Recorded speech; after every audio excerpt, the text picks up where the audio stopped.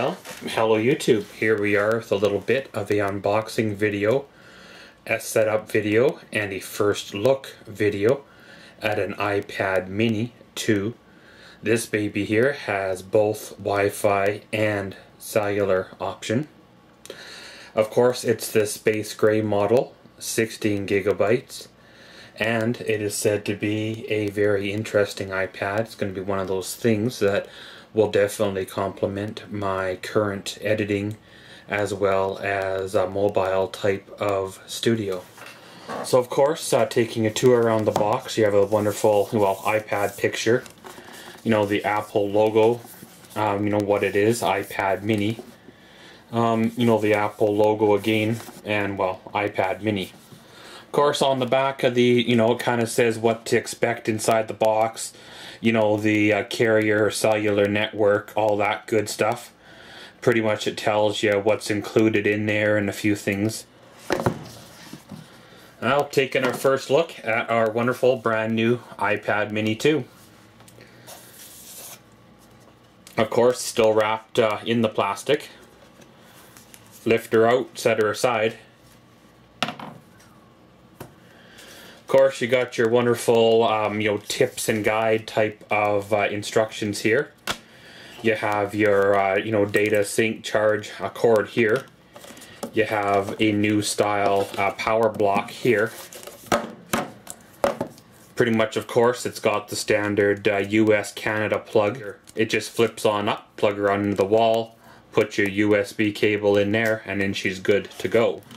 So of course, we'll set those aside for now. So of course, I'm going to go through some of the specs and features of this here iPad. So of course, again, this is the both Wi-Fi and cellular model. It's space gray in color. The size, of course, is 7.87 inches or 200 millimeters. Width is 5.3 inches or 134.7 millimeters. The depth, or, you know, thickness, of course, is 0.28 inches or 7.2 millimeters. And the weight is 0.69 pounds or 312 grams. Of course, the display is a 7.9 inch, of course, diagonal LED backlit multi-touch display with IPS technology. 1024 by 768 resolutions at 163 pixels per inch. Fingerprint resistant coating. It's got a dual core A5 for the chip. Of course, it'll take 1.2 megapixel photos, 720p HD video, FaceTime video calling over Wi-Fi and cellular. Of course, with the cellular, you got to make sure you have the data plan or else it's gonna cost you. It has a face detection feature, backside illumination, tap to control exposure for video or still images. And of course, it has the option for photo and video geo-tagging. Of course, the rear-facing camera takes 5 megapixel photos. It has autofocus, face detection, backside illumination, 5-element lens, hybrid IR filter. Of course, tap to focus again, and tap to control exposure for video or stills, and again the video and geo-tagging. Of course, it will film 1080p HD video recording. It has video stabilization, face detection, and backside illumination. Built-in 16.3 watt-hour rechargeable lithium polymer battery. Up to 10 hours of surfing the web on Wi-Fi and watching video or listening to music. Up to 9 hours of surfing the web using your data cellular network. Charging via power adapter or USB to computer system, just like I showed you earlier. Of course, it has the standard lightning connector, your standard 3.5 millimeter stereo headphone jack. Built-in speaker, microphone, and takes the nano SIM card as well. Of course, for the sensors, 3-axis gyro, accelerometer, and ambient light temperature. So of course, the built-in apps, basically the apps that it comes with automatically right out of the box is Safari, Photos, App Store, Maps, Photo Booth, reminders, camera, mail, FaceTime, iTunes, music, and clock, as well as calendar, messages, newsstand, game center, contacts, and notes. Of course, the iPad mini here is good for the environment.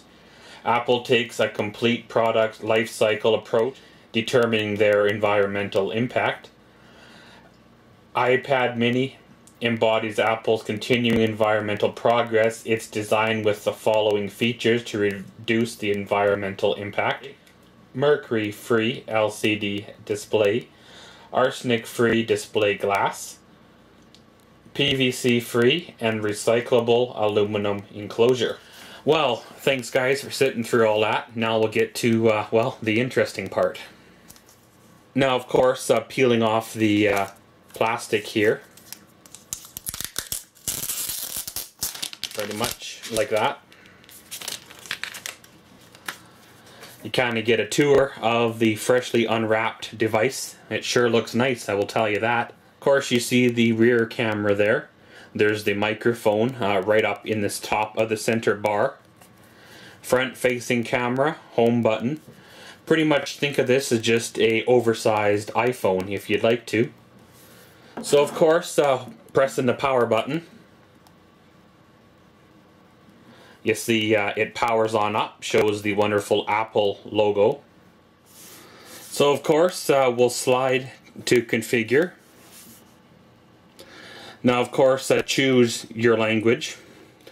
Now of course, you probably won't be able to see the small print, but you'll kind of get to have an idea of what it all goes through. Of course, select your language. You got everything here from pretty much English all the way down. I'm not 100% sure what all the languages are, but I'm sure if you spoke it, you'd recognize what it is.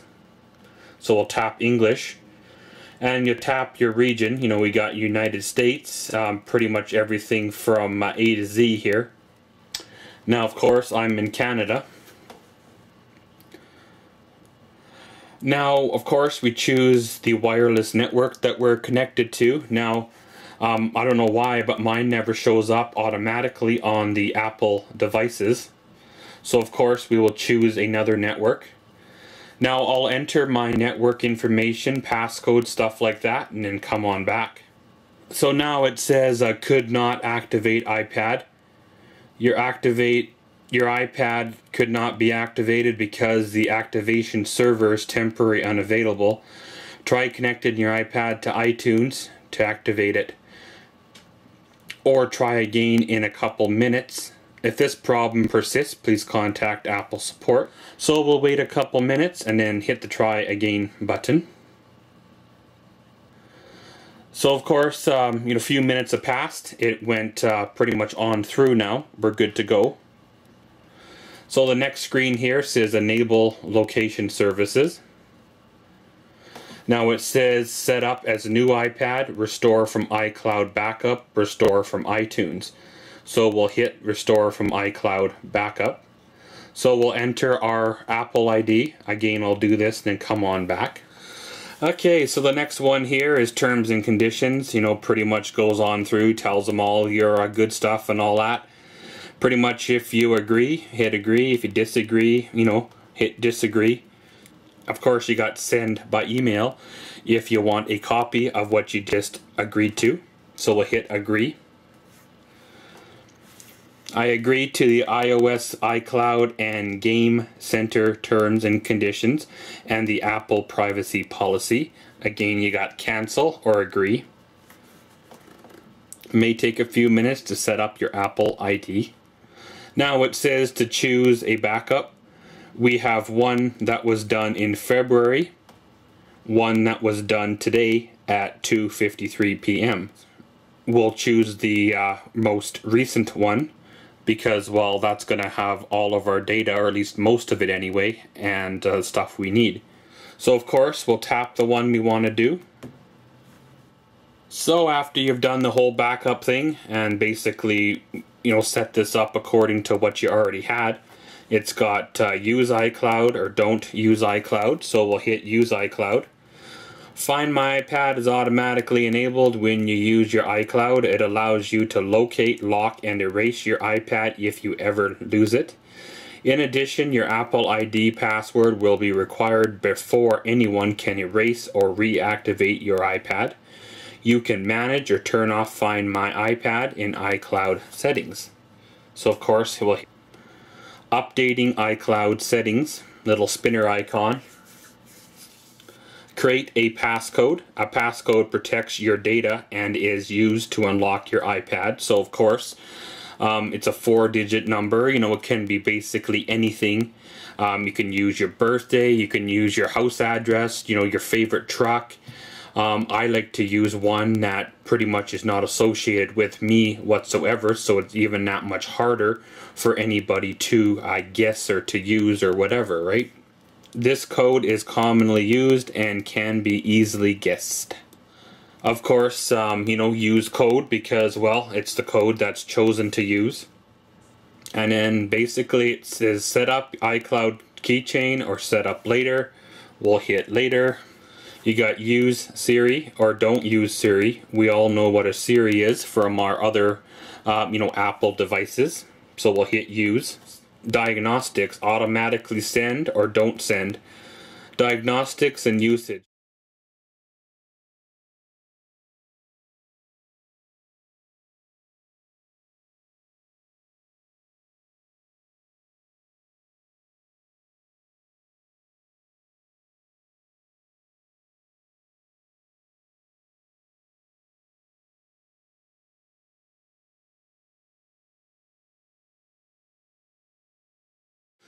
Of course, you have your standard layout here, you know, your FaceTime, your contacts, your calendar, you know, your clock and all that good stuff. Pretty much it's a lot similar to other, you know, like I said, Apple devices. They're just a little bit different. It's not 100% the same. It's got a lot of the same features, just things are laid out a little bit different. So of course right here we have a software update already for this iPad. Of course, that's expected to be a little bit outdated, being right out of the box. So a lot of us already know how to do the software update, so we'll get it done. Enter, of course, your passcode again, which of course a lot of us have done already. And of course, you got all those wonderful terms of service, agreements, and all that good stuff. Pretty much hit agree if you do, hit disagree if you don't, and then it starts doing its update. So pretty much, guys, we'll let this run on through, do its thing, and we'll come on back. Okay guys, so there we go. Of course, went and did the update as you've seen there, and basically once I did the update, we got, of course, all the apps coming on in. They're currently, of course, updating or downloading, whatever you want to call it, from the iCloud. So, you know, that's pretty sweet, you know, there. Of course, the music is all pretty much here, and well, the same with the contact list. It's all there as well. You know, the messages are there, the photos transferred on over, including, of course, the updates that were on the other one for the other updates, as well as the missed FaceTime calls too. So really, all the notifications, everything transferred on over, just like this was the older generation iPad. So you know, that's pretty sweet, you know, there. Of course, as long as everything transfers over, it'll be, well, pretty good. It's just a matter of staying connected to the Wi-Fi, and, well, it'll all be good. But pretty much, guys, this has been an unboxing, a bit of a first look, and a little bit of a light setup on an iPad Mini 2 with Wi-Fi and cellular. And as always, thanks for watching Maxwell's World. Comment, subscribe, and enjoy.